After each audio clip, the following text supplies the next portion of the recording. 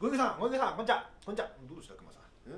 やけに急いでるってなもんじゃないんですよ。困っちゃってね。いや、何がってね、今これなんかコロナとかなんか言ってね、旅行出られないでしょ。そしたらうちの香川がね、騒ぎ上がるんですよ。今頃だったら本当は毎年は湯河原の温泉行ってとかどうのこの言ってね、しょうがないうるせえからね、黙ってろっつったんですよ。だけどね、黙んないからね、ごゆきさん、黙らせる方を教えてください。乱暴な話だね、そりゃ。湯河原、そう。あなたも毎年行くようなとこじゃないと思うけどな。そうかい。お前なんかそうだな、ガイドブックなんか買って見せてやったらいいんじゃないか。試したけども大変ですよ、うちはもう。もう古新聞と同じ量だけガイドブックが出るという、そういうありさまなんで、そこら中に付箋をつけるでしょ。付箋も足りなくなっちゃったりしてね、大変なんです。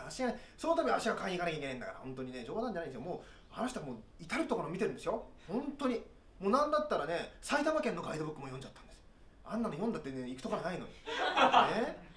もう世界なんて、世界も見ましたよ。もうそれはもうアメリカも見たしね。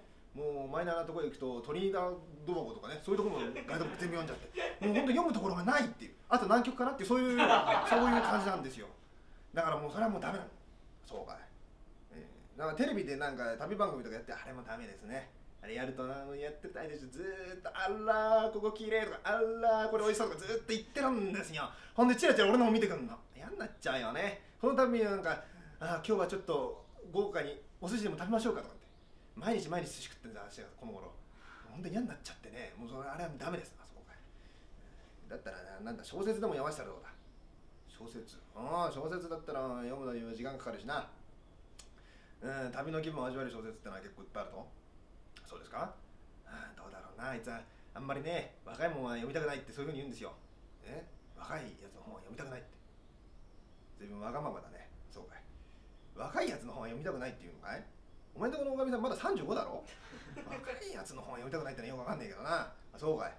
いや、私のところにね、こういう本があるからね、これを読んだらどうだな。これはね、内田百軒という人が書いた、傑作だよ。まあこれは紀行文だな。これだったら読めるだろう。第一若くないよ、これはね。戦後すぐに書かれたんだ。もうこれで若いって言い張ったらそうだもんだよね。これだったら読めるんじゃないか、お前さんのおかみさんも。そうですか。それ面白いんですか。面白いってなもんじゃないよ。読んでみりゃわかるけどね、これは病みつきだよ、痛快。何しろね、何の目的もなく旅へ出ようって、そういうある意味で不要不急の旅の極致を言ってるからね。ただ電車に乗って帰ってくるって、そういうだけの話。多分用事もないのに大阪に行くとかね、そういう話なんだから。これ読んだらもう、もうストレスなんかもう一気に飛んじゃうから。そうですか。あら嬉しいね、どうも。これ3冊ありますね。そう、3冊ある。第1、第2、第3と。4冊目とか出る予定あるんですか。バカ言っちゃいけないよ、お前これ。戦後すぐに書いた本なんだよ。戦後すぐにこの写真を撮ってるんだよ。生きてるわけないだろ。生きてたらバカもんだよ、お前。これはもう3冊で終わり。そうなんですか。なんでそんな面白いんだったらね、続きがありゃいいと思うけど。何言ってるんだお前。昔からな、よく言うだろ。旅なんてのはな、続かない方がいいんだよ。